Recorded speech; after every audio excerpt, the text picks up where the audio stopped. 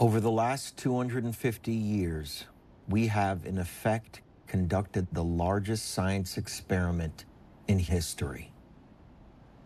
Since the advent of the Industrial Revolution, we have burned over 1.4 trillion tons of carbon into the atmosphere. It has changed life on Earth as we know it, especially in the Arctic. The melting of the world's snow and ice has now triggered multiple climate tipping points, threatening the very existence of life on Earth.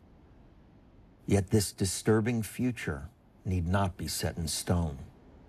We have long had alternatives to fossil fuels, but more recently, we have actually discovered how to pull carbon out of the atmosphere, giving us a chance at reversing climate disruption. If we are able to reverse climate change in time, it would be an unprecedented achievement in human history. But the clock is ticking. Scientists say we must implement these solutions immediately. At this critical turning point, we must give a voice to the impartial experts who have presented us with the facts they have spent a lifetime to uncover. It is their time to be heard. They are the scientists, researchers, and innovators who have found the solutions to preserve the very life of our shared world.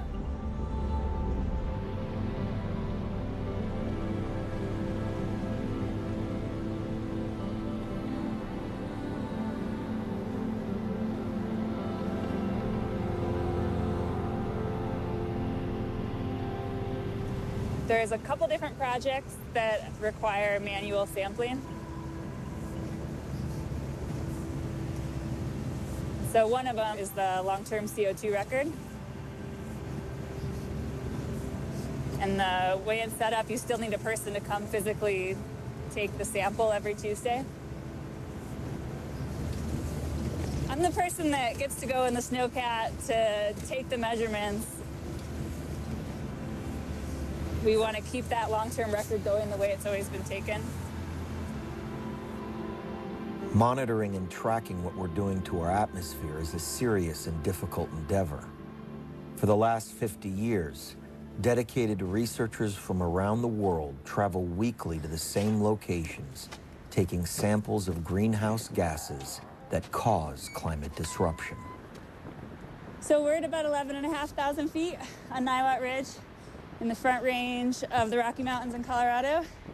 And this is NOAA's long-term CO2 sampling site here. It's the third longest in the world.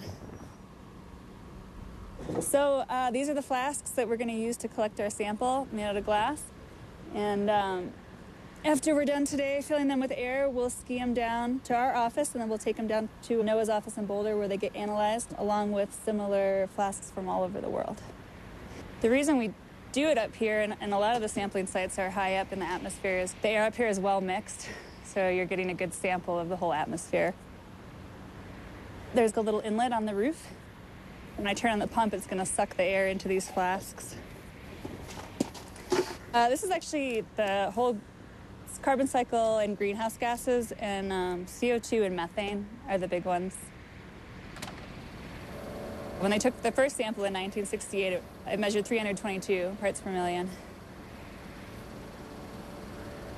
And we don't know what this sample is going to measure yet, but it's probably going to be around 408. So it's a little bit of an increase. And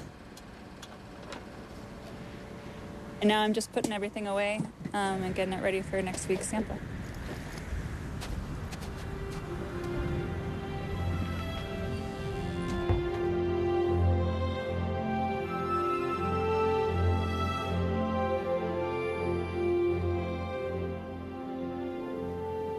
One of NOAA's missions since its inception was to measure carbon dioxide in the atmosphere and other gases that affect the carbon cycle. 2 samples are collected every week from around the globe. So we're looking to see how these gases change with time. And the way to do that is to continuously collect samples. Currently, we have about 60 locations. Most of the samples are collected in remote areas, away from population centers. And we measure on this set of instruments for 6 gases that affect the carbon cycle. Those gases are carbon dioxide, methane, carbon monoxide, molecular hydrogen, nitrous oxide, and sulfur hexafluoride. This system runs 5 days and 5 nights a week, 24 hours a day. So what I'm doing right now is putting the air samples on the manifold and start the measurements. And then I can walk away.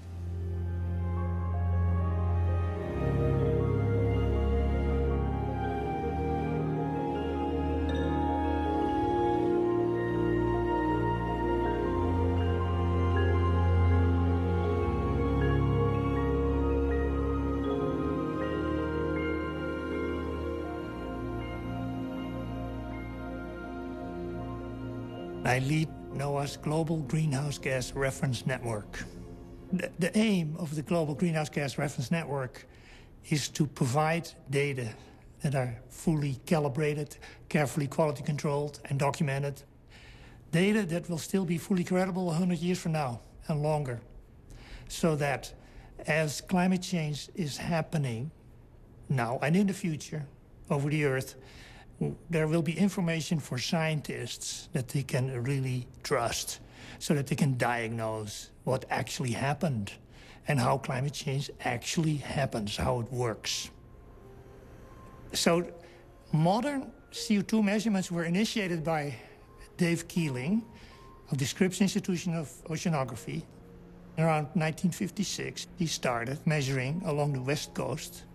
He saw that during mid-afternoon, wherever he was, he found pretty much the same concentration everywhere. And so it got into his head the idea that maybe there's something that we can call a background concentration. He started continuous measurements then at Mauna Loa, island of Hawaii, and on the coast of Antarctica. The last ice age, at the end of that glaciation, from 20,000 to 11,000 years ago, CO2 increased by about 80 ppm. From 200 to 280, roughly. It was very slow. It took 6,000 years for CO2 to climb 80 ppm. 6,000 years. In pre-industrial times, so before 1850, CO2 was close to 280 ppm. And now, of course, we see 2 ppm per year. That increase was due 100% to human activities. The spike that we now see compared to most geologic history, I call it an explosion. It's right instantaneous in geologic timescale. Carbon has increased dramatically since the Industrial Revolution. But what does that actually mean for all of us? What we have learned is that excess carbon creates climate disruption. It changes the weather patterns and life support systems upon which society depends to survive. We have always known that there's a toxicity associated with fossil fuels, but we'd always thought that it was basically a toxicity that would affect humans, or other, individual life forms. It's really only in the, within my lifetime, certainly, that it has become frighteningly apparent that the accumulation of carbon in the atmosphere has caused it to warm up. This greenhouse effect, this toxicity, impacts the life systems of the planet as a whole. And, once I got that back in the mid-90s, I had to start talking about it, and we've been talking about it ever since.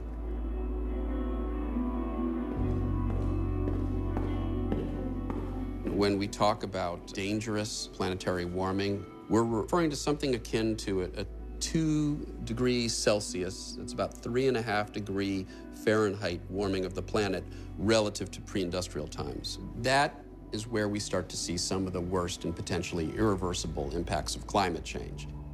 Substantial melting of the ice sheets and associated substantial rise in sea level, permanent droughts in mid-latitudes, and the list goes on. Well, catastrophic, would be we melt the major ice sheets, the Greenland ice sheet and the West Antarctic ice sheet. As all the major coastal cities of the world are flooded, you've got less land, you've got environmental refugees, some people leaving those regions, people leaving the tropics because it's getting too hot for human habitation. It's getting too hot for agriculture. Crops in the tropics will decrease dramatically in their productivity. In short, you're looking at a world with less land, less food, less water, and more people. And that's a recipe for a national security disaster.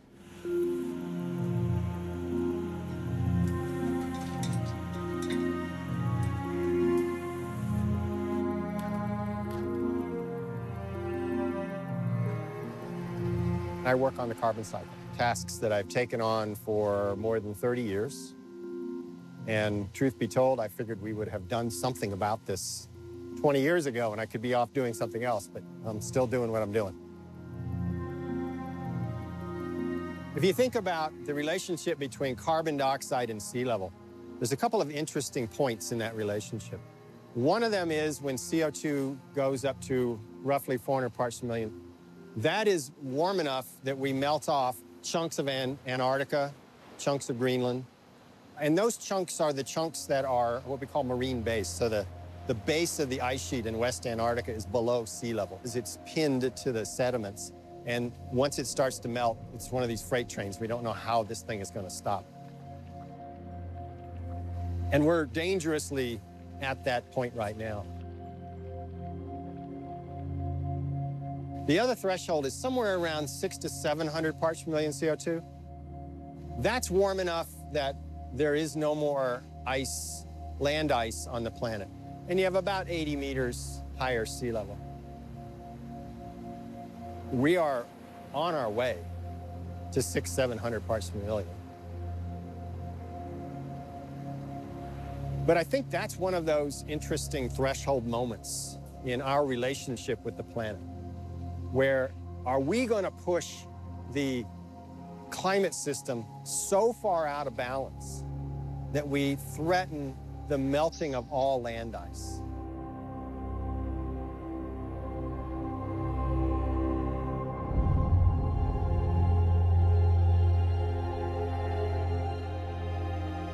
Yeah, it has changed.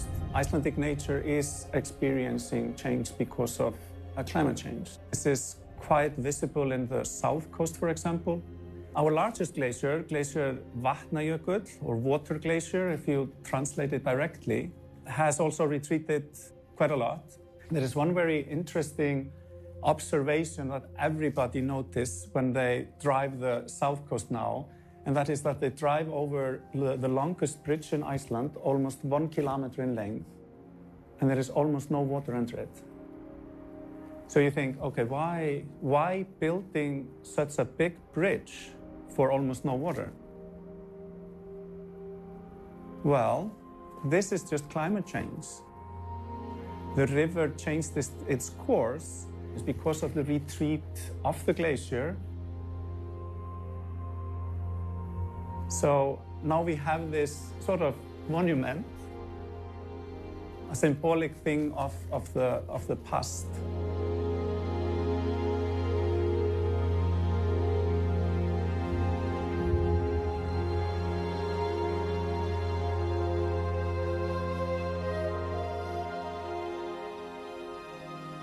The Arctic is a profoundly different place right now.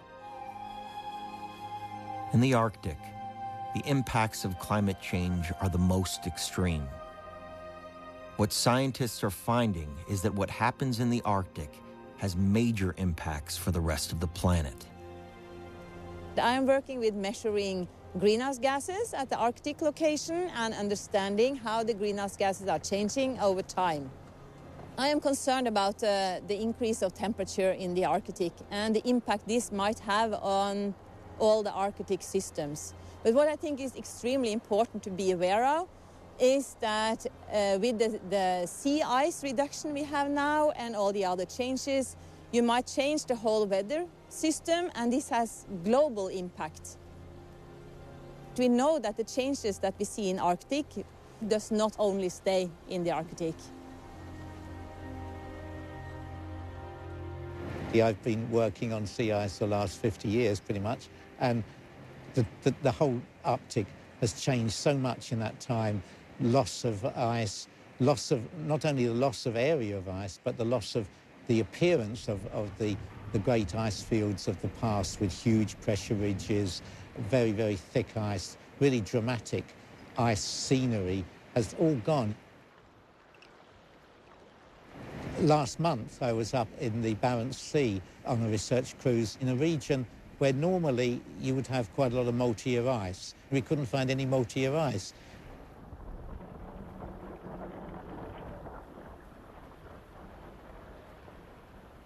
So the ice was all very thin, 30 centimetres thick. The Arctic Ocean is no longer a continent of ice, but something that becomes just water in summer. So it's a huge loss as far as beauty is concerned, but also as far as the physics of how the planet operates. The ice is disappearing because the climate's warming. That's pretty obvious that will happen, but there's much more to it than that because, in fact, you have many other feedback mechanisms going on which cause the effects on the planet to be far worse than just the retreat of the ice. So the Arctic's warming up 3 times faster than the rest of the world, and the temperature difference between the Arctic and lower latitudes is getting less. And that means that the jet stream is getting to be weaker. And as it gets weaker, it goes from being almost a straight line to becoming big lobes reaching up north and south. And when you have a lobe like that, it means that polar air can come down to lower latitudes than it normally reaches in one sector, and then in the sector to the east or west of it, you've got warm air going up north further than it should do. So you're getting bizarre weather extremes, which of course everybody's been commenting on. And the trouble is, where these air masses are causing such extreme changes happens to be the latitudes at which you have the maximum food production. Suddenly our ability to feed everyone is being affected by these polar changes. You can't take that amount of ice away without affecting so many other things.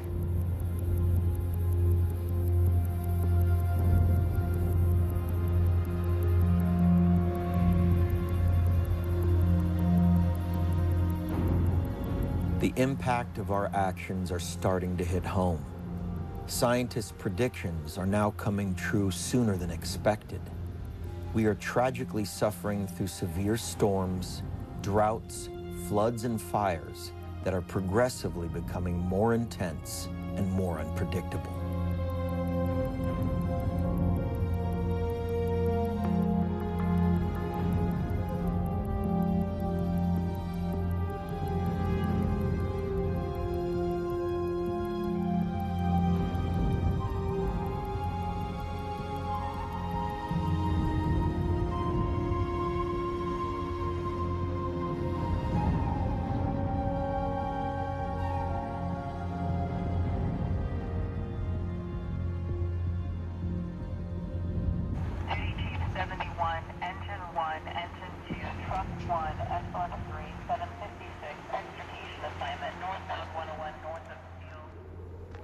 Fires started almost simultaneously in multiple places.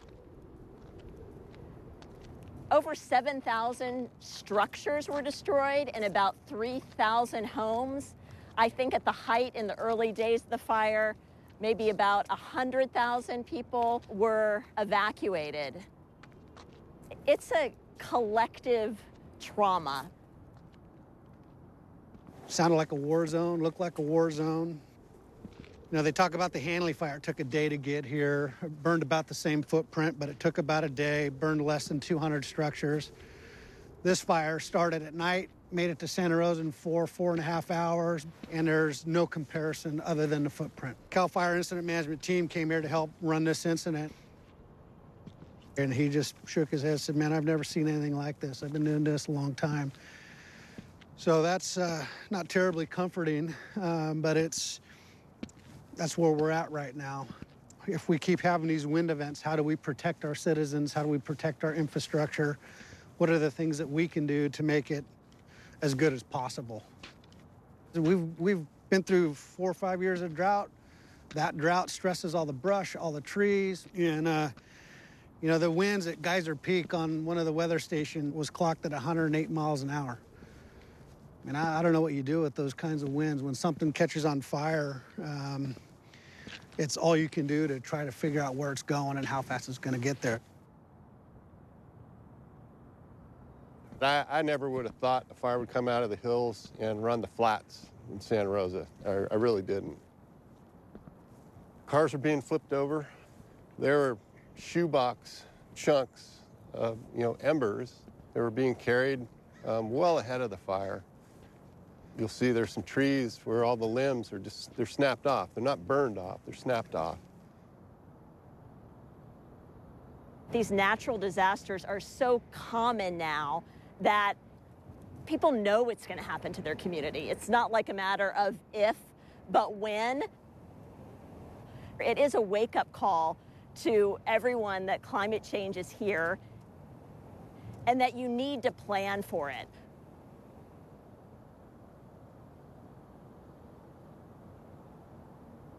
Climate disruption is causing a rise in extinctions today.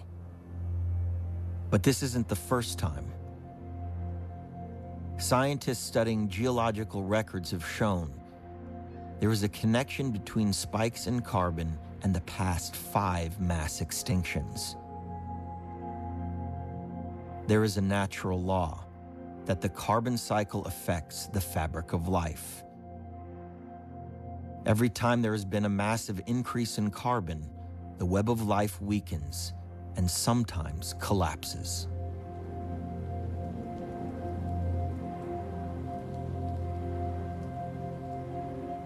I've been working on the way in which the carbon cycle is associated with the occurrence of mass extinctions and whether the carbon cycle can undergo instabilities associated with it. So the carbon cycle is where life and the environment interact. You can think of it as one grand loop between photosynthesis, which is a process that takes carbon dioxide out of the atmosphere and converts it to oxygen and plant matter or organic carbon. And then the back reaction of the loop we call respiration, which is the process via which we convert that plant matter to carbon dioxide.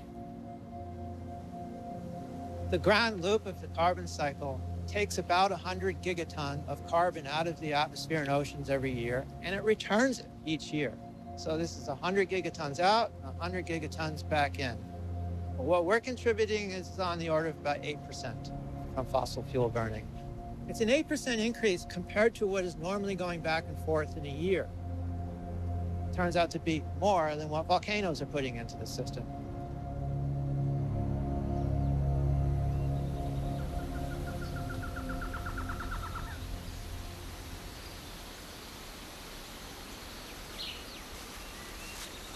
The planet is constantly in the process of rebalancing its cycles, like its water cycle and its nitrogen cycle and its carbon cycle. You've got to think of it as it's in constant flow.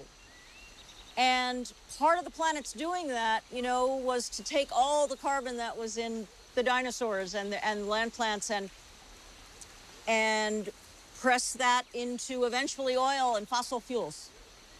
Over long periods of time, it was sequestered, and we're a young species. And we were curious, and we dug up the carbon that had been sequestered by the Earth. And we burned it, not knowing it was like burning furniture in a house with its windows closed. So what's happened is that the planet is reeling from that. There's an excess of carbon up in the atmosphere. What it's doing is causing that living conditions here on Earth to go out of bounds.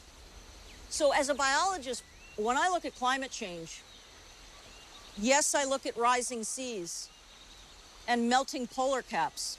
Those are evidence for me. But when we begin to look at what's happening to the biological organisms in response to the warming trends, they are already on the move. They're moving towards the poles. to get cooler. They're moving from the lower mountains up in elevation, meaning their ranges are moving. They also sometimes move without their helpers. A plant will move north and its pollinator won't make it. This is called, in our bloodless language of science, it's called ecological disruptions. So for me, if we change the very conditions that gave rise to all of this, and to us,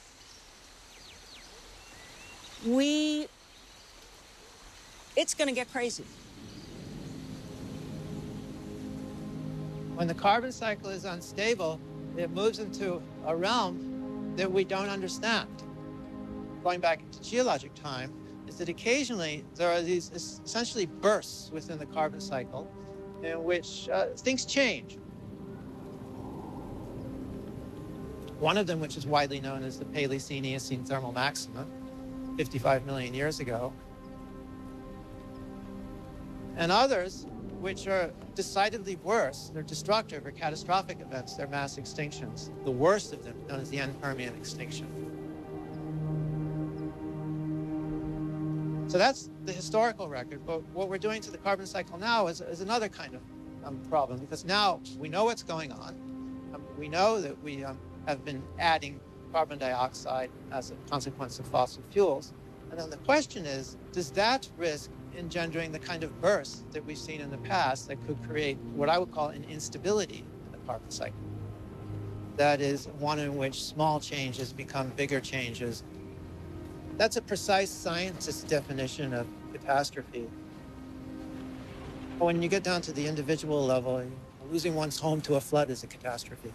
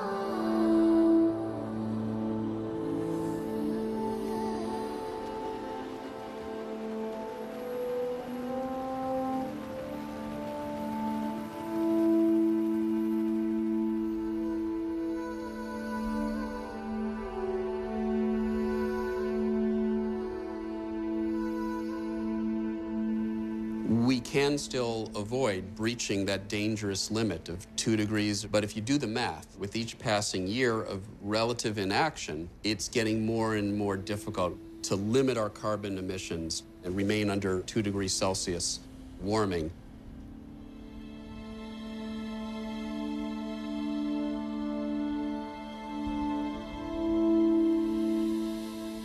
Je regarde la salle. Je vois que la réaction est positive. Je n'entends pas d'objection.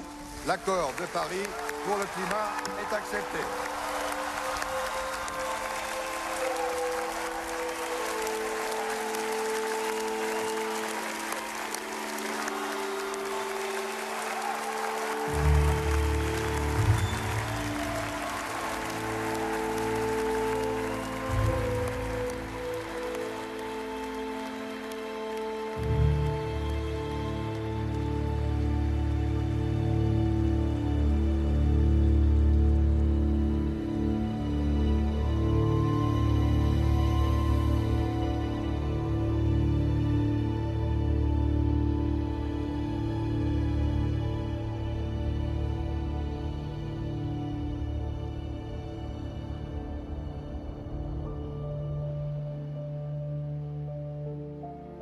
We know we have put too much carbon into the atmosphere, but how much is too much?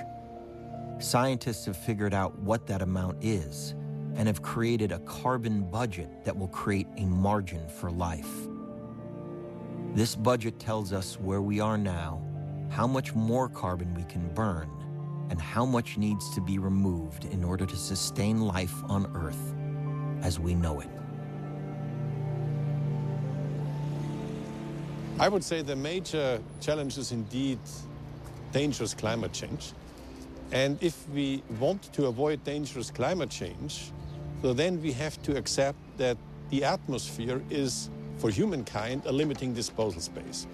So roughly, we can emit 800 gigatons CO2 into the atmosphere in this limiting disposal space.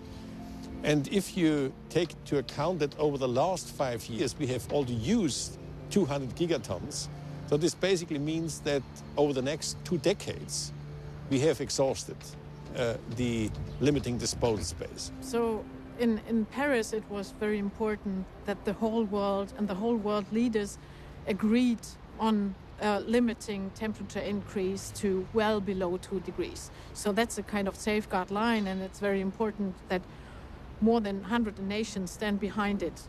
So imagine the volume that is in this ball. That's a kind of symbol for the CO2 that is still in the ground in terms of coal or in form of oil and gas. So this is the amount of carbon. And if we want to limit the temperature to 2 degrees globally, we may only emit this little amount of carbon into the atmosphere. And to see that we have a lot more of carbon still stored in the ground that we can emit in the atmosphere when we want to limit the temperature to 2 degrees. So therefore the question is, how does it fit together? So, and now for the next 20 years, this is an enormous important time span to transform our economies, to decouple economic growth from emission growth. And by mid of the century, we need zero emissions.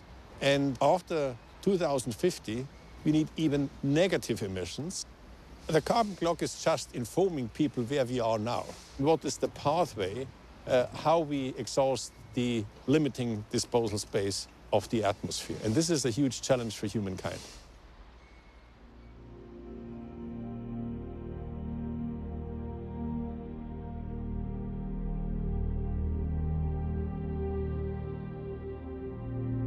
Science tells us that our current climate crisis is a problem we've created, but it is also a problem we can fix. Not only do we need to stop emitting carbon at the current levels by switching to renewable energy, but it is also critical to pull carbon out of the atmosphere. Climate change can be reversed if we act now. Recently, researchers have figured out what solutions can draw carbon down, getting us back to pre-industrial levels.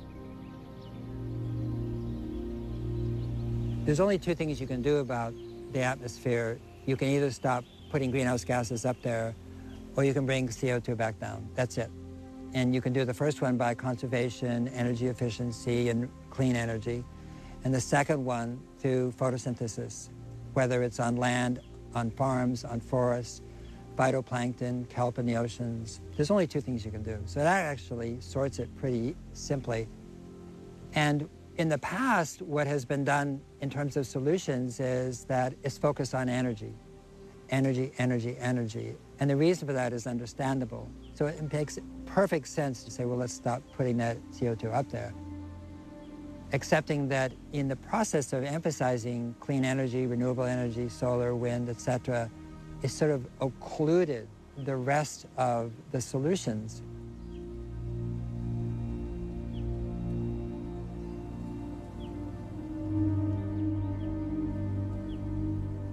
The purpose of drawdown was to see if the 80 solutions that we had modeled would scale to the point where we could reverse global warming within 30 years, going from reduce to reverse.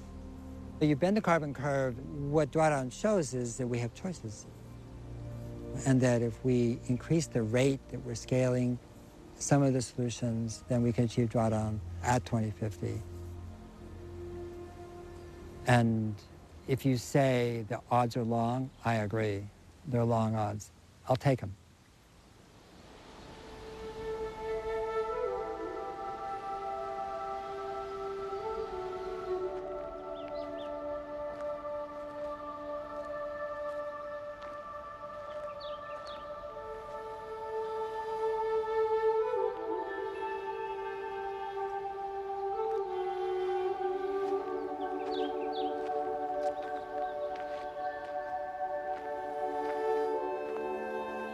My name is Linwood Gill. I'm the Chief Forester for the USAL Redwood Forest Company.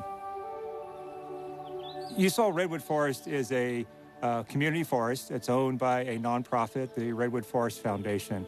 It's a 50,000-acre forest which is dedicated to managing the forest on a long-term basis for the economic stability of the community, as well as restoring the forest habitat, restoring the fish habitat, and also for sequestering carbon. And carbon sequestration is a main part of our operations right now. Carbon sequestration is an important part of combating climate change. The USAL Redwood Forest is a very young redwood forest, and redwoods can absorb more carbon than any other forest type on the planet.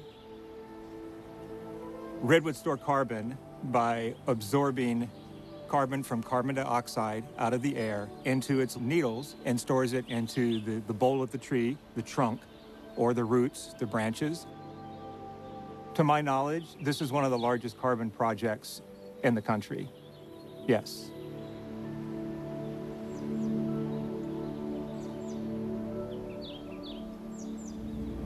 I am the biochar project manager for the Redwood Forest Foundation.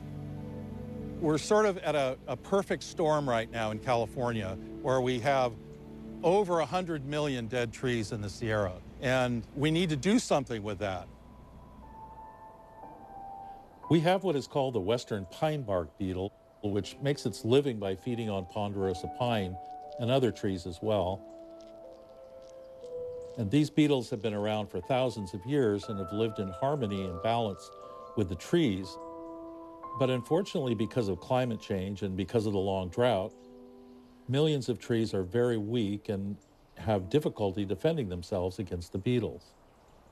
Biochar can definitely be one of the ways that we address the beetle damage in the dead and dying trees in the Sierras. Biochar is essentially the form of charcoal that is suitable for use in agriculture and in helping to build more healthy soils. When you pyrolyze woody biomass particularly, about half of the carbon that is in that woody biomass can be saved as a residual charcoal. And biochar is very much like coral for the soil in that it can hold nutrients, it can hold water. It's more of an architecture. It incubates life. You're saving about half of the carbon that's in that plant and then can put it to better use and sequestering it in soil for great benefit to agriculture. We have all this biomass that we have to do something with. They are a fire hazard, and as you know, right now we have something like 10 fires in California. And by producing biochar, we can return some of that material back into the forest in a safe manner, or we can take some of that biochar and take it down into the Central Valley, which desperately needs water savings. And one of the prime benefits of biochar is that it can help to retain water in soils. If we put biochar in just 10% of the world's soils, we'll actually sequester 29 billion tons of CO2. 29 billion tons, that's on 10%. And that's using only quote unquote surplus waste material. So that's significant. And then we have the carbon offset credits. And to keep those carbon credits coming, we have to employ workers to do our forest inventories, to work with the carbon verifiers to make sure the carbon that we say is on the property, and then is maintained into the future. I'd like to think that we're a model that others can join in and do the same thing that we're doing out here. This isn't rocket science. The carbon storage as we move into the future is huge, and we need more larger, older forest, intact forest that we know will never be developed and can continue into perpetuity.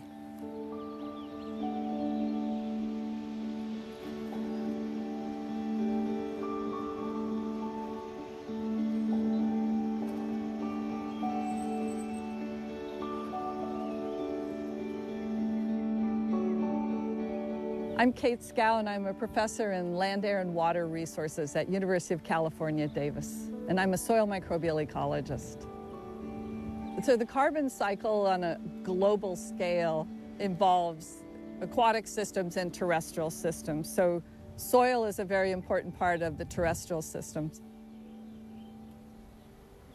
Soil actually contains 2 to 3 times the amount of carbon that is in the atmosphere. Soil is the place where primary productivity is supported. That means all the vegetation that grows, that fixes CO2 through photosynthesis from the atmosphere. What miraculous, like creating mass here on the ground out of what? Air? It's like still amazing to me. That productivity brings all this carbon in. The plant fixes the CO2, it dies, it falls onto the ground, and all that plant residue now enters into the soil carbon cycle. It's way bigger than the atmosphere, what is residing in soil. So organic farms obtain their nutrients not from synthetic fertilizers. The fertilizer is in the form of organic material. That could be cover crops, or it could be compost that's made of food wastes or yard waste or animal waste that you put in the soil. So in organic systems, you may be putting up to 8 times as much carbon into the soil compared to a conventional system. So it's like part of it is really basic. Climate change gives us an opportunity to really behave differently on this planet. We see what we can do at our worst, and now the question is, if we were to consciously be a part of the healing, it'll unleash, I think, our creativity. You realize, oh my gosh, I have a backyard. Oh my gosh, I have a park near me. If we were to see ourselves as helpers who could help the helpers heal this planet, that is so much better than seeing ourselves as disruptive toddlers with matches. You begin to realize that all of us are somehow connected to little bits of the solution. This is right now, we live and direct at my mentor's house, the OG, the organic gardener, Ron Finley. I'm more inspired to always come here and learn and figure out different ways of how I can actually utilize a small plot of land to grow the most that I can. Culinary climate action is basically what I like to see when I'm growing the food, and it's basically taking all that carbon out the atmosphere. It's pulling it in, and we also can see the fact that we can put it back into the soil. Not only as at the same time it's creating green jobs, and also addressing things like diabetes and obesity in my community where I come from. There's a lot of plots, there's a lot of city access, there's a lot of water that's available. This is really just it's a beautiful cause and effect. We're literally pulling out all the harmful poisons that we literally just emit into our atmosphere. And the best way that you want to transform that is by growing some food, put it on the roof, put it in your windowsill. But we feel the heat rising. Being a farmer is being futuristic. There is no doomsday mentality. You have to actually plant water and think that you're gonna reap what you sow. So that's the conversation that I like to see. And, when we're talking about transforming the climate, it's not gonna happen overnight, but you do have to start now. Now's the time.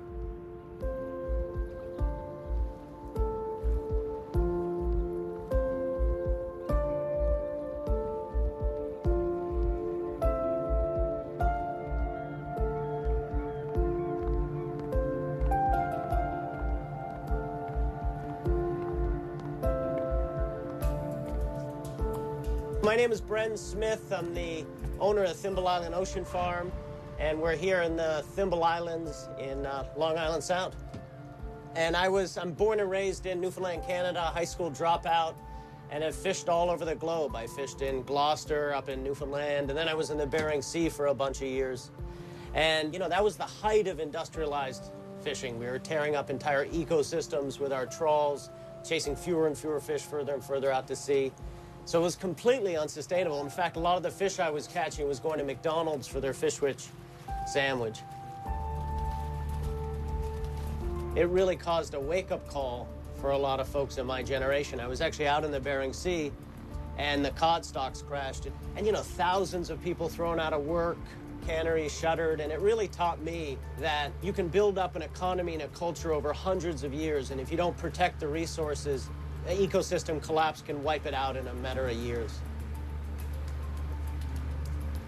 And that's when we really begin to realize that issues like overfishing, like climate change, that they're not environmental issues for a lot of us that work on the ocean.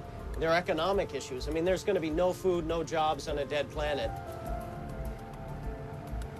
When I realized this wasn't sustainable, I went on this search for sustainability. I remade myself as an oysterman. And what oysters taught me was that Mother Nature created these technologies millions of years ago designed to mitigate our harm. We don't need advanced technologies. Mother Nature has seaweeds and shellfish which sequester 5 times more carbon than land-based plants, filter 50 gallons of water a day per oyster, pulling nitrogen out of our system. I mean, my job as a steward of the ocean is to take Mother Nature's technologies and grow them. And it's pretty simple. So the beautiful thing about if you grow just restorative species is there's zero inputs. We don't need fresh water, we don't need animal feed, we don't need fertilizer, and we don't need land, making it hands down the most sustainable form of food production on the planet. So kelp is this beautiful seaweed. It's like the gateway drug to a new cuisine. It's one of the fastest growing plants on Earth. It soaks up 5 times more carbon than land-based plants. It's called the sequoia of the sea. But it's just the beginning. I mean, we're starting with kelp, but there are 10,000 edible plants in the ocean. Part of the plant we can turn into kelp noodles. But then this, which is biofouling, we turn into fertilizer, and we can turn into animal feed. If you provide a seaweed diet to cows, you get a 90% reduction in methane output. It's stunning, and cows, sheep, goats, have been eating kelp for hundreds of years. Hebrides Islands, Maine, all sorts of places. You know, the volume's stunning. We can do 10 to 20 tons of kelp per acre, 150,000 shellfish. Now, you scale this up. If you were to take a network of our farms totaling the size of Washington State, technically you could feed the world. If you took 5% of U.S. territorial waters and farmed in our style, you could create 50 million direct jobs and sequester the equivalent carbon of 20 million cars.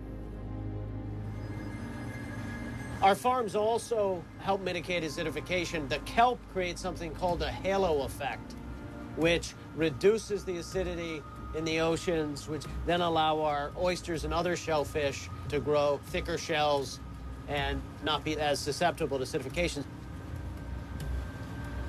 So I mean, climate change was supposed to be this 100-year sort of slow lobster boil. And instead, it's here and now. Luckily, as fishermen, we can transition to something that keeps that core and have the pride of helping feed my country. And that's just so exciting. I can be part of, you know, the army that's going to help hopefully save the planet.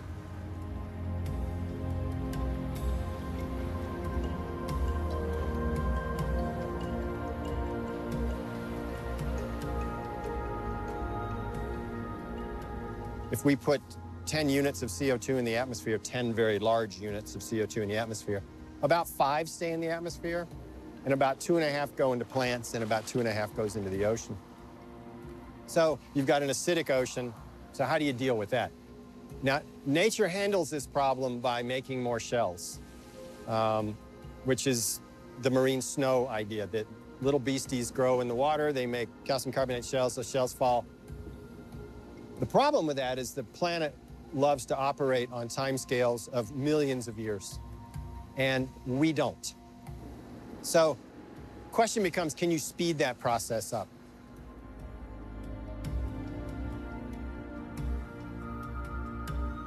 We have to investigate all our options.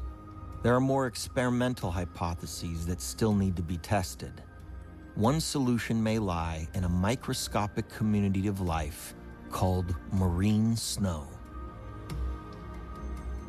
So, fundamentally, what do we need? Well, we need this planet as it was. We have to bring it in the state that was 200 years ago. Higher concentrations of carbon dioxide, they increase acidity of the ocean. The oceans are losing their ability to capture carbon from the atmosphere.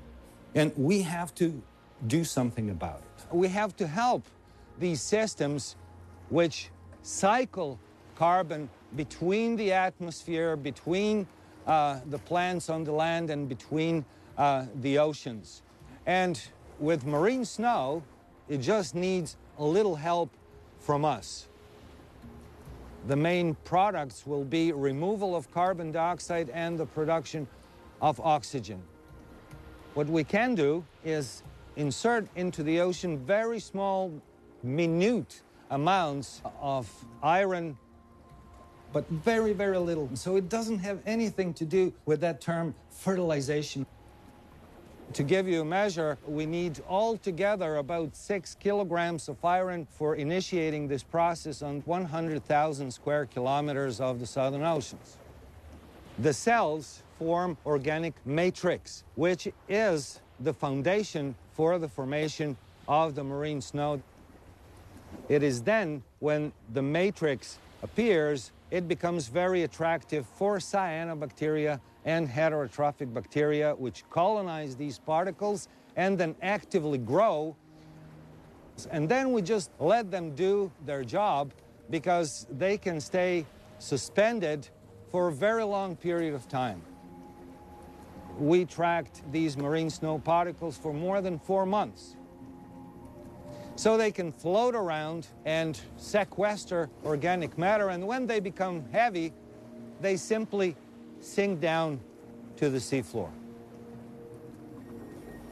The speed of this change and increase in the concentrations and temperature, we must act, and we can. I'm 100% positive that we can achieve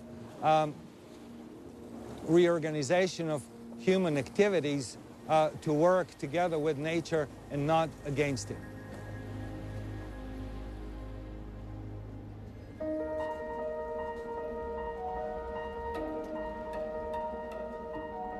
Science has long proven we have existing technologies that work, and they are already being implemented. It's just become a matter of political will and scale. We need a multitude of solutions moving forward simultaneously. In order to solve this crisis, it is critical we move to 100% renewable energy now. So the top 5 solutions, number 2 was onshore wind, and that wasn't a surprise.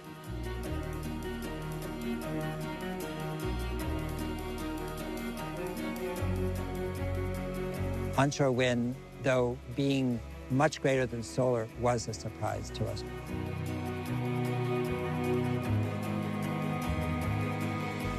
Solar was number 8 and 10, actually.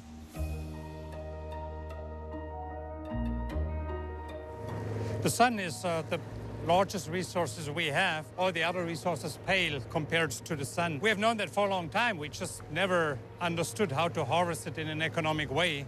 That's what's different now. Solar PV is in a stage where we're already lower than fossil fuel. Well, solar has come a long way. Carter in the 80s already installed solar on the White House. Reagan teared it down later on. And only in 2001, when Germany started to deploy solar on a large scale, we have been getting the benefit of economy of scale. Eventually, we will be able to power the entire electrical grids with solar and wind. And all we need is wind and storage and solar and storage. So if you want to power the entire United States with photovoltaic, we need about 30,000 square miles in area. That would give us enough to power all the power grids in every state of the United States. Well, Mount Signal is a project that powers about 70,000 homes in San Diego. The second phase, the power is going to be wheeled to Southern California. The price of electricity that we produce at Mount Signal is already lower than fossil fuels. It's also a price that delivers fuel price certainty to the utility. The price is flat over the next 25 years. Not something that you get from any other fossil fuel energy. We have integrated so much solar in California already. 10 years ago, people would have said, no, that's not really possible. Well, here we are. Solar is covering already up to 25% of California. The ratepayer had no material increase in pricing, and we're still alive. All works. And we have been able to reduce carbon on the way there.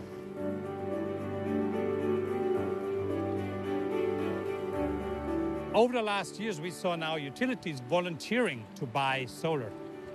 We see this mindset shifting. We still underappreciate the value that PV brings. People do not comprehend that in 5 years, we will have PV at much lower price. We will be able to dispatch it at night, and you combine that with wind, you get this paradigm where we are truly living in a 100% renewable environment. And this is feasible. We don't need any new invention for that. We know all the technology. We just need to make sure that the people responsible for the planning of resources, for the infrastructure planning, understand that this is a different technology and it will get cheaper over time.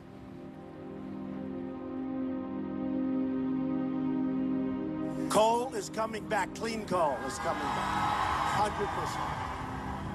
My administration is putting an end to the war on coal. We're gonna have clean coal, really clean coal.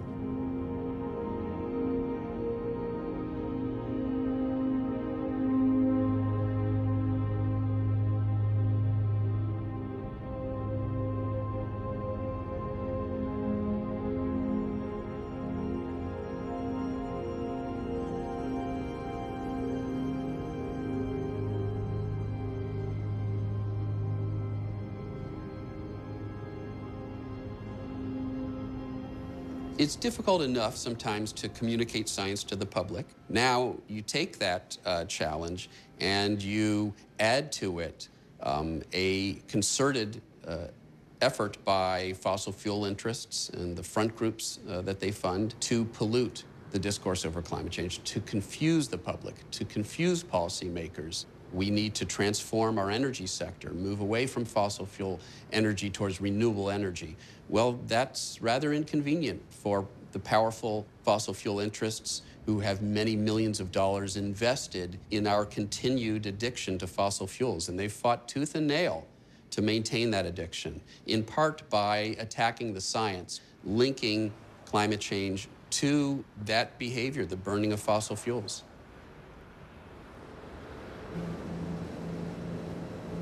A question that we get asked a lot is, how do we know that the CO2 rise in the atmosphere is because of human activity?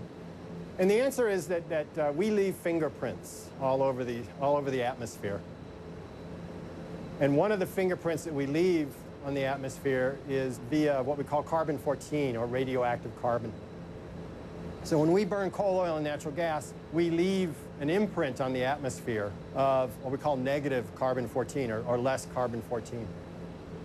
Because fossil fuels are so old, there's no carbon-14 left. It's all decayed away. We can actually measure very accurately how much fossil fuels we burn by measuring C14 in the atmosphere. It is nature's verification system that we have. They persuaded enough people and sowed enough doubt that it's making it more difficult than in the past to actually get anything done about climate change. And that's really depressing. And the fact is that the agenda that many of these fossil fuel corporations and those who are running them are engaged in is malicious in the danger it's creating and the havoc that it is wreaking on our planet. So we've got a bunch of people who are literally profiting off the death of life on Earth. I think that some climate denial, particularly the well-funded climate denial that is being done by people who know better, rises to the level of a crime against humanity that probably should be prosecuted in The Hague.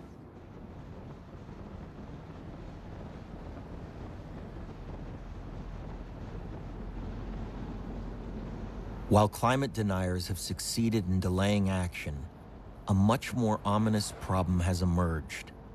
Very recently, scientists have recorded increasing levels of methane gas in the atmosphere. Methane, a powerful greenhouse gas, has the potential to increase temperatures even further. Increased methane is a sign that we are reaching a critical tipping point. But where is it coming from? And how much will it accelerate climate disruption? Scientists are racing to find out.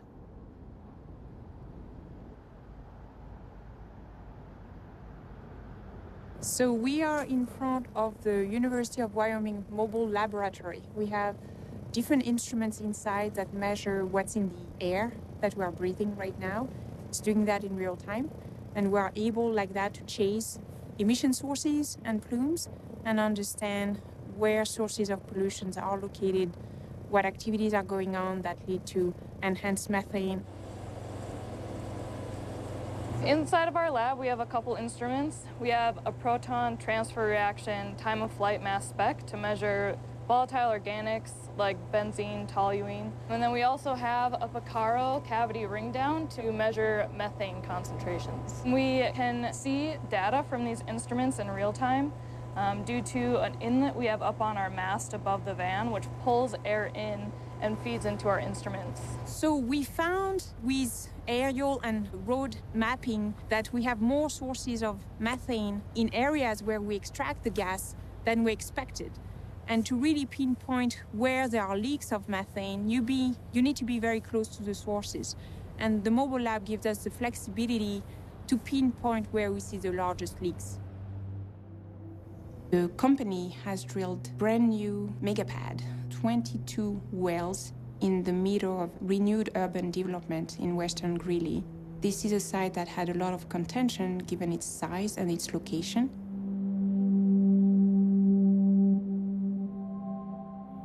So the local community, from what I've heard, is not really kept up to breath on what's going on at the site. There's a huge sound wall around the operation. And the state is not really maybe doing its best at facilitating the communication. We saw operations going on with a lot of flaring. It seems very large volume of gas. The yellow color of the flame tells you it's not complete combustion.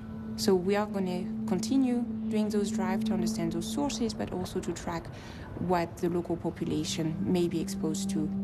So some oil and gas producing regions have such a large concentration of methane in the atmosphere above them that you can see it from space. And that's something that was described a few years back for the Four Corners region. And that's really the key for us to be like detectives and map where we see the largest sources of emissions.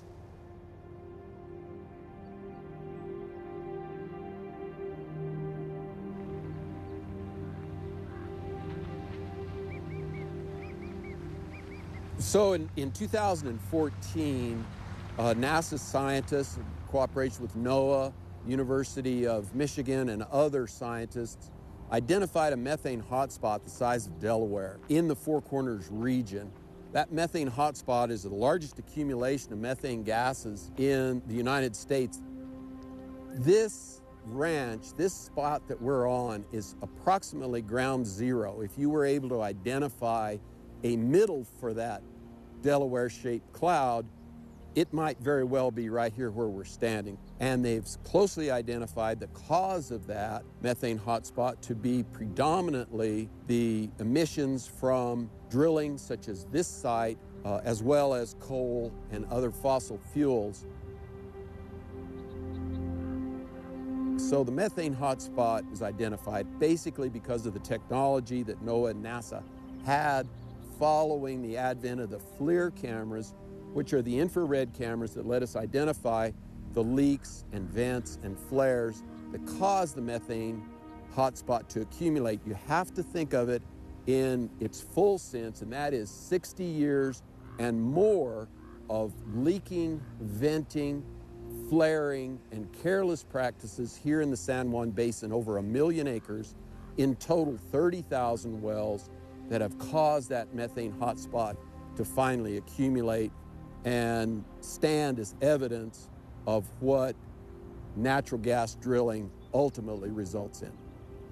People lose sight of the fact that the conventional wells created the methane hotspot and that they are a daily culprit.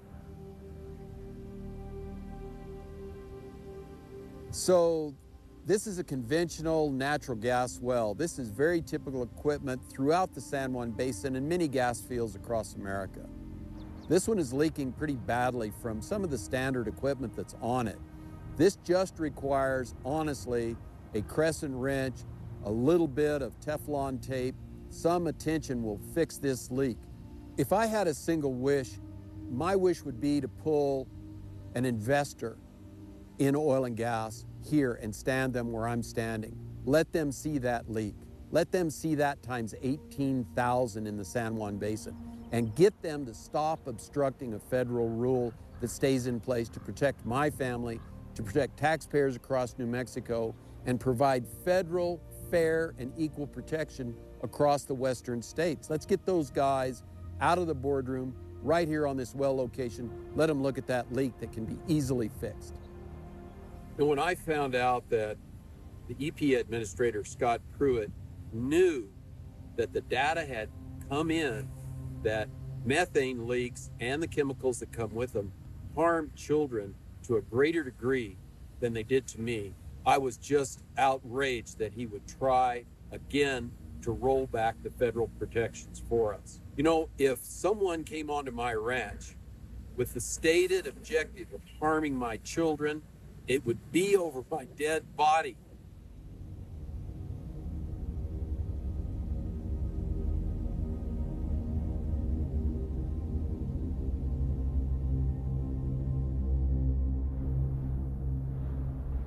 $250 million years ago, sudden releases of methane produced kind of a secondary effect that finished off large chunks of life on Earth.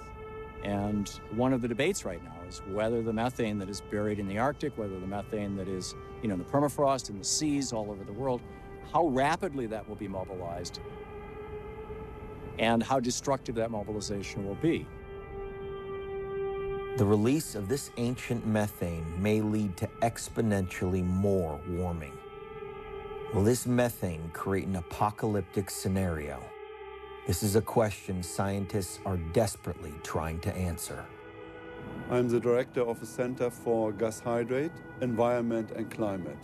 Here we have a team of 50 to 60 scientists working on understanding the impact of methane on the global climate system. This methane is stored beneath the Arctic Ocean floor in huge reservoirs at locations we sometimes know, but we often do not know very much about it. So we are applying here geophysical methods to quantify the methane hydrate reservoirs and also to see how stable those methane hydrates are today, but also in the future. Methane is one of the most aggressive greenhouse gases. Methane has, fortunately, a shorter lifetime. The Earth has a natural system for regulating input of methane from the ocean and into the atmosphere. And this system is working quite efficiently.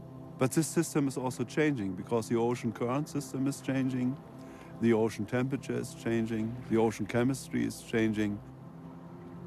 So methane was in a kind of equilibrium for some time. And during the last couple of years, we see quite a distinct increase in methane. Do not know where this signal is coming from. And at the present time, that, of course, is putting a pressure on the scientific community to give an answer to the politicians. What is going on with the methane in the atmosphere? Where is the methane coming from? What is presently becoming more unstable? We have done some very comprehensive measurement campaigns where we have measured at the seafloor, in the ocean, at the sea surface and in the air at the same time to understand how methane is regulated in this whole system. There is a lot of methane stored at the seafloor, and this is so much that only a small change might impact the ocean or the atmosphere. The balance here needs a lot more focus, a lot more observations, and combining atmosphere, ocean, climate, different kind of competence together. In my profession, I'm interested in studying methane cold seeps in the ocean, in the Russian Arctic, and also in the Barents Sea. It's, well, basically streams of gas bubbles rising from the seafloor. And those gas bubbles are mostly composed of methane gas. First, it's gas hydrates, that's solid form. It's basically ice-like structures. Also, the gas can be present as free gas, which is gas bubbles. Plumes of methane bubbles can vary. In some areas in the Arctic, we find gas seeps as tall as 800-900 meters. And the water depth in these areas a little more than 1,200 meters. In shallow areas, we often find gas seeps that are almost reaching the sea surface. East Siberian Sea is definitely an area of concern for guys studying methane, in particular because it's so shallow there. So those methane bubbles have really high potential to get to the sea surface. Some areas, Spitsbergen, we find methane flares that are almost reaching the sea surface.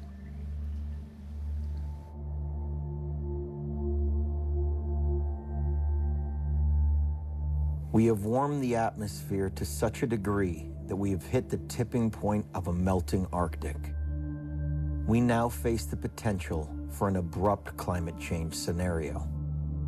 Current models predict we will shoot way past the Paris Agreement to 5 degrees and more, causing even more catastrophic tipping points to be activated.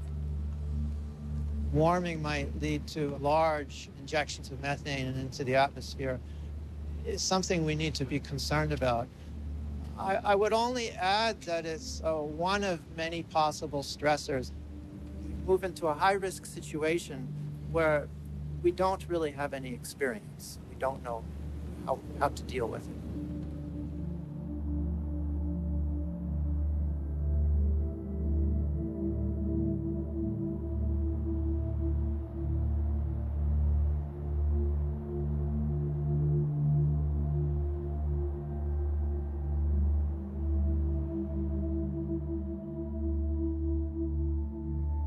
Permafrost and methane in general is of a great concern. And I think that this is something perhaps we need to pay more attention to methane in general in relation to the climate issue. My concerns are that there are great reservoirs of methane in the world, in particular in the Arctic. It is the risk of going beyond a tipping point where it will be difficult to go back and reverse the problem.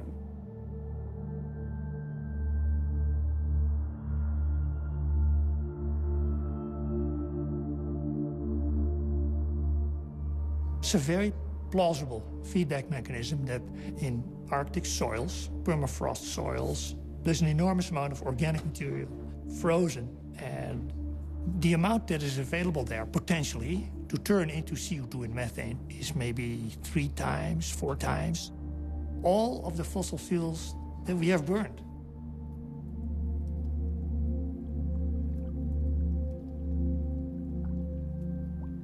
If we take all this material out of the deep freeze, you very likely get large CO2 and methane emissions on a huge scale over which we have no control.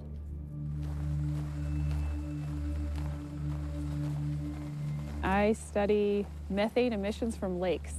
We are in interior Alaska, and we are in discontinuous permafrost. The thing that we're looking at is microbial methane. This methane bubbling here behind me, it's dead plant and animal remains that were locked up in permafrost for tens of thousands of years. And as that permafrost is thawing, the microbes eat that soil carbon and they turn it into methane. This process of permafrost thawing and that thawing permafrost fueling methane production, and then methane escapes into the atmosphere, causes climate warming, which causes more permafrost to thaw. We call that a permafrost carbon feedback. It is a natural process.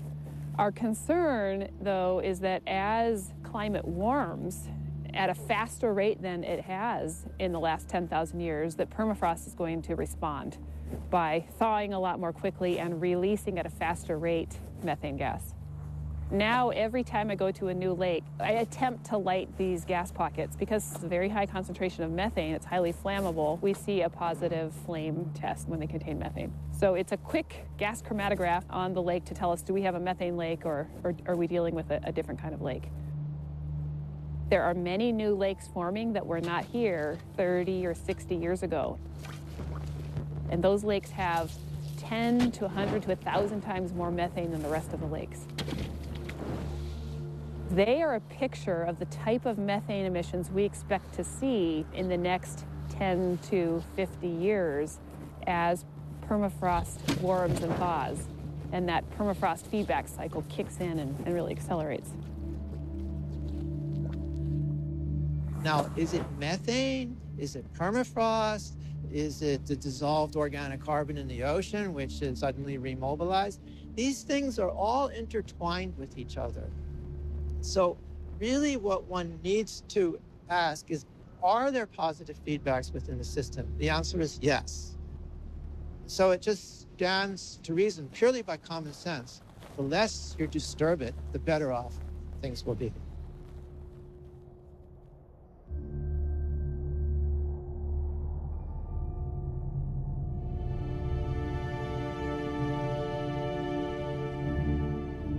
We have the solutions at hand, but the question still remains. Can we mobilize and take collective action before it's too late? There isn't the oomph in the world to do this. They talk about, with the Paris Agreement, how we must reduce our carbon emissions and to keep temperature rise at some low level. But in fact, of course, we won't be able to do that. The technology that can save us is something that will take carbon dioxide out of the atmosphere. So it ought to be obvious that the biggest research effort that man is involved in should be to develop direct air capture methods that work. And if we do that, then we can save the world. And so why don't we do it?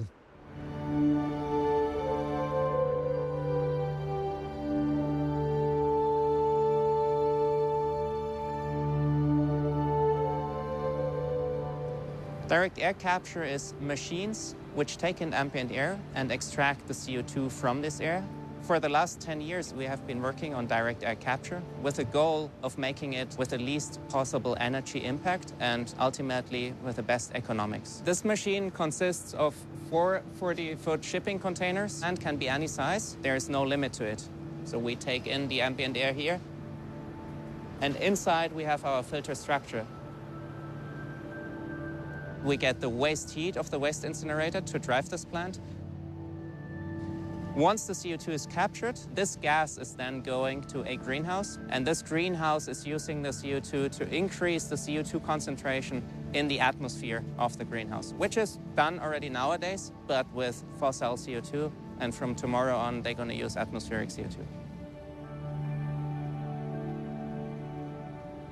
This plant will allow to close a carbon cycle. So, of course, the CO2 goes into the greenhouse and goes to the tomatoes and cucumbers, and once we eat them, the CO2 goes back to the atmosphere.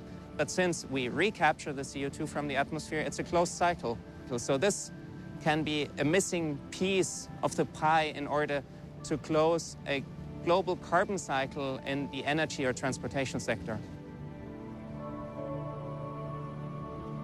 So besides using CO2 in a greenhouse like this, we can take CO2, we can take water, and we can take renewable energy. We can again produce fuels, for example, jet fuel. In order to capture 1% of global CO2 emissions, we would need roughly 300,000 of the plants behind me, which is of course a very high number.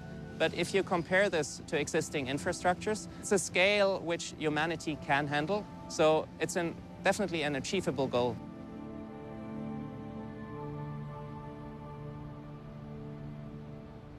The next project is to bring a plant to Iceland to capture CO2 from the air and sequester the CO2 underground. And in 2 hours, you literally turn CO2 into a stone, which stores it in a permanent and safe manner. In order to run the plant, we would use geothermal heat. There's an abundance of it on Iceland. Therefore, we would have low carbon footprint energy available to drive the machine. So today is a very special day. We have brought CO2 capture plant up here to Iceland. And we are taking CO2 out of the air and then pumping it underground, storing it in the basalt rock formation within the Carbfix project. So we extract CO2 from the air and permanently remove it by turning it into rock. And yesterday night was the first time that atmospheric CO2 was injected into the ground. We can go up to thousands, 10,000, 100,000, and even up to millions of tons of CO2 per year that can be extracted from the atmosphere. That is actually, to our knowledge, the first time ever in the world that direct air capture of CO2 has been combined with underground safe and permanent storage of CO2. Yeah, it's a new relationship with carbon. Why can't we find a way to make it an ingredient for something? Why can't we put it in our plastics or in our building materials? Or through the help of carbon dioxide chemistry, turning carbon dioxide into the things that we need every day.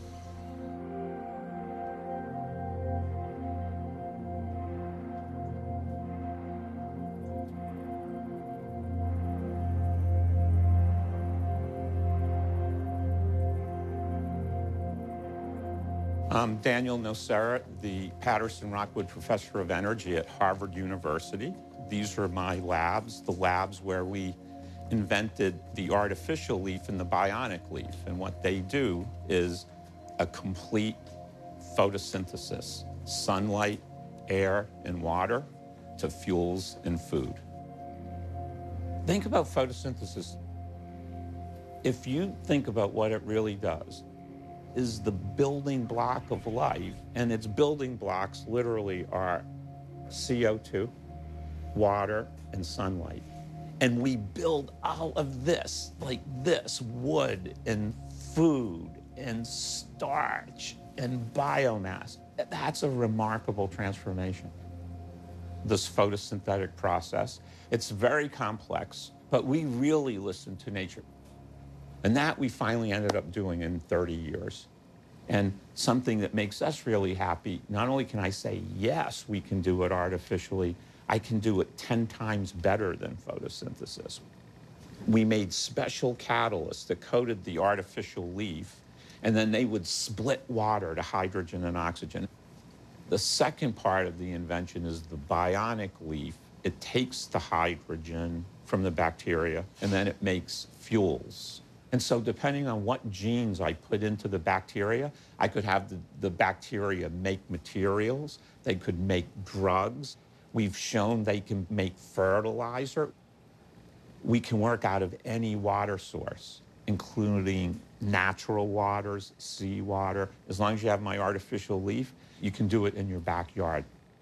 We don't need to dig what's been down there and release more CO2.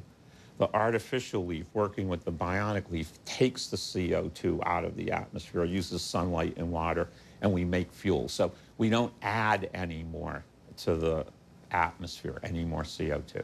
And it's another issue because the cost I'm up against, the developed world has spent tens of trillions of dollars to build what they now use. It's kind of hard to walk away from a multi-trillion-dollar investment that you've paid off. So that's what it's all about. Therefore, you need policy and you need good partnership.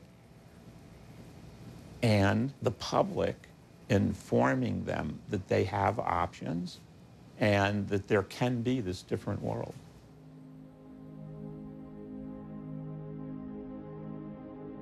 This new world can be sustainable, innovative, and profitable. The green economy is creating millions of jobs and will create millions more. It matches and will surpass the economy of the fossil fuel industry. The challenge to reverse climate disruption opens up opportunity for everyone. It is now more profitable than ever to be green. Up until recently, the profit you could make from creating the problem was greater than the profit you can make from the solutions. So the solutions had to be done with subsidies, which were rare, non-existent, or altruism, or faith. But people who were making the problems were raking it in, raking it in, raking it in. And I think we're at a crossover where actually the profit you can make from the solutions is greater than the profit from the problems. And that is not well understood. So it's not that altruism need not apply, it's a great thing, but actually altruism will not be needed in order to move towards a world where we reverse global warming because, in fact, it's less expensive. It's more profitable, more beneficial, more jobs. It's the most amazing thing that's happened in the last few years and is going to do nothing but increase as the years go by because engineers and designers and basically who are unknown and unnamed have been working diligently and are working diligently to reinvent a new way of being a human being relating to this planet.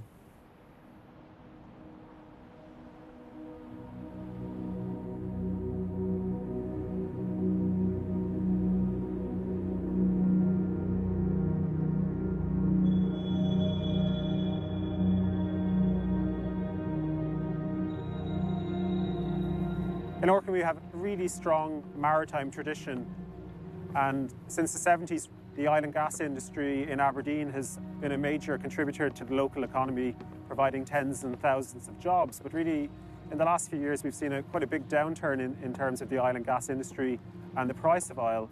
But we've got lots of really experienced people in offshore operations on our doorstep, and they're finding new jobs in offshore renewables and companies such as ourselves. Tidal energy is almost an entirely untapped resource. We think we have the potential around the world for about 100 gigawatts of capacity, perhaps more. And what that equates to is low carbon energy for millions and millions of homes. What we've got here is the world's most powerful floating tidal energy generator. We've got a floating platform to which two rotors are mounted.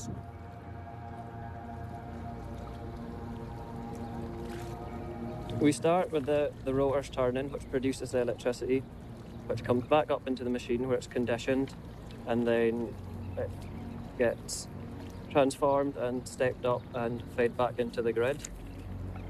It's like a wind turbine on its side with two rotors instead of one.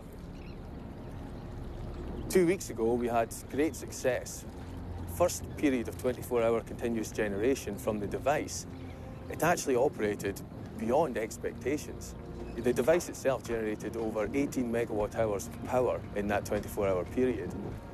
We're converging on more traditional methods of renewable generation and really putting tidal out there as a real competitive technology across the world and the world's generation needs. The tidal turbine it's 63 meters long in total. We do all the power conversion within the device itself, and it's ready then for export right into the UK electricity grid. So we're aiming for tens of thousands of these tidal turbines. We've got this fully integrated system for producing low carbon energy, so we're very excited about it. So EMEC was set up as a testing laboratory because we know that there's a huge amount of energy in the oceans all around the world, and we're trying to find a way to harvest it. And so we realized that one of the most important things was to have a test center which would allow us to find out how to do this properly. And so what we've got is a site here where we've got cables that are out in the sea that allow developers of these machines to put these machines onto our cables, and the electricity is then brought onto shore, and that then feeds into our national grid. So this is real. This is making electricity out of seawater. So at the moment, we've got a device called the Penguin, and that's by a company called Wello Oy, and their machine is effectively a large pendulum inside a ship, and as the ship moves, so this pendulum turns horizontally, and that then generates electricity. The sea is unrelenting, and it will really try and damage equipment. So making equipment that's reliable, robust, efficient, cost-effective, all these things are the things that people are grappling with. But the really clever thing, because we have done that piece of alchemy, we've actually turned seawater into electricity. And that really is huge, because People have worried about whether you can do this or not for years, and we've just shown you can. And that's a big step forward.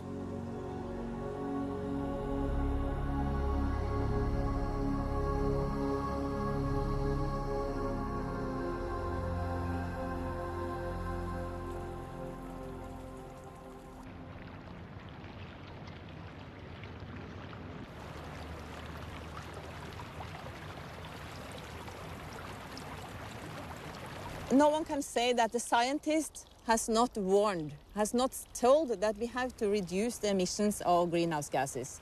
That should be clear to many. How much farther can we go? How many more tipping points can we go before we hit a tipping point from which our civilization cannot recover, or from which the life of this planet, or a large portion of the life of this planet, cannot recover? We cannot allow ourselves to reach those points, and we're so damn close to it. We're at a turning point. Either we can stay the course and drown, burn, and starve ourselves to death in the face of the climate crisis, or we can come together, we can innovate. Where do we stand? Is it possible? Is it game over? Or is it, in fact, game on, which is that we have at hand the ability, capacity, and solutions that can reverse global warming, not mitigate, not reduce, not stabilize, but reverse. When you make your goals bigger, it opens up possibility. It opens up imagination. It opens up innovation. It doesn't foreclose, it actually does the opposite. And so it's not that there's one solution, but together you can achieve drawdown by doing 80% of the solutions. Every one of them has so many cascading benefits, makes a better world for everybody. So we don't lose by understanding the climate change is happening and responding to it. So what's the problem?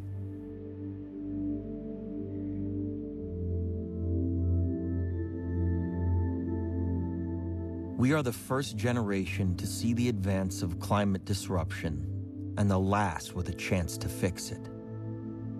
In spite of all this evidence, we are currently burning fossil fuels at an ever-increasing rate. We have heard from the scientists who have told us the truth based on actual research. It is time to end the delay, to listen, and to implement the solutions at hand. Time is running out. The ice is melting. Decisive action must be taken now.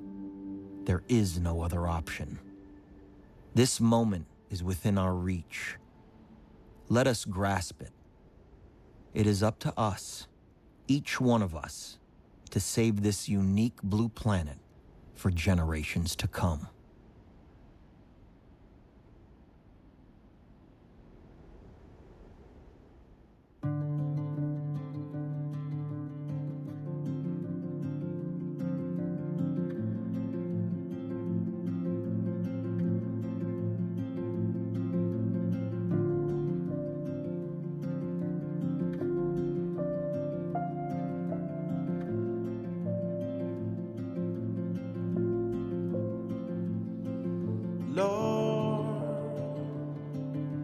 you're not listening, I'll stop praying.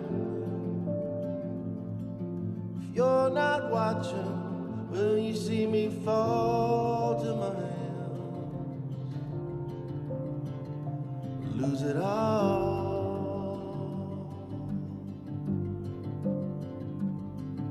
Lord, if I can't see it, I can't feel it. If I can't feel it, it's not happening. Love is light, but ice keeps burning.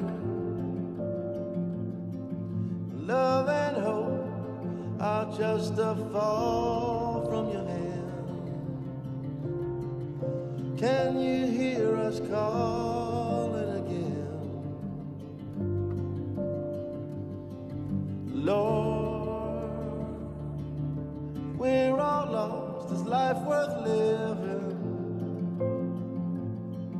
If you're not watching, I'm not doing wrong. And hope and rain and ice is burning.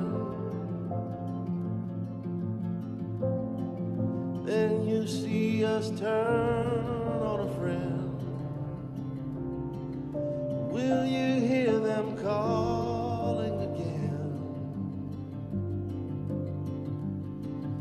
Lord, the world ran dark, the wave came crashing. If we're all gone, will you still carry on? If love is light, but ice keeps burning, will you see us ride to the edge? One last fall from your hand, dear Lord. If you don't want me, I'm not staying. Love is light, light keeps burning. Let me know if I'm worth saving.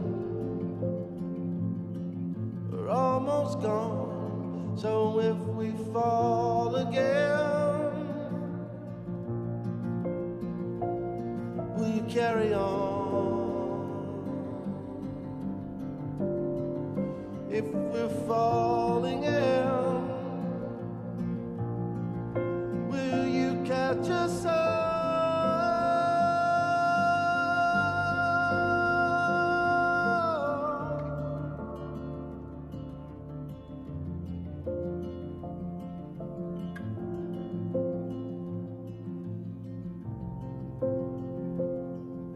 Lord, just let me know if I'm worth saving.